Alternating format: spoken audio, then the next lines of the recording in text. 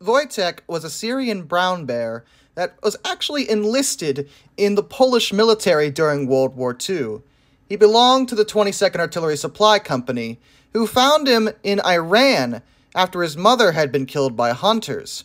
Eventually, he was made a private, and then promoted to corporal.